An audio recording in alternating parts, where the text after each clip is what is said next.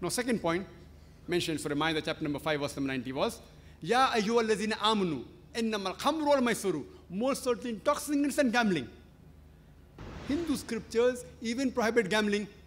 If you read Rig-Veda, book number 10, hymn number 34, verse number 3, it says a gamester, a gambler, he says that his wife leaves him aloof. His mother hates him. And he says that no one comforts this wretched man. And after a few verses, Rig-Veda, book number 10, hymn number 34, verse number 13, it says that do not play with dice. Rather, cultivate the land. And whatever you earn, be satisfied with that earning.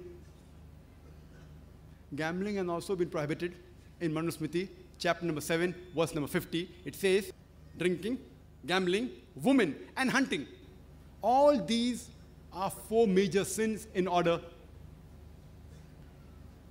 Drinking alcohol has also been prohibited in Manusmriti, chapter number 7, verse number 47. In Manusmriti, chapter number 9, verse number 221 to 228.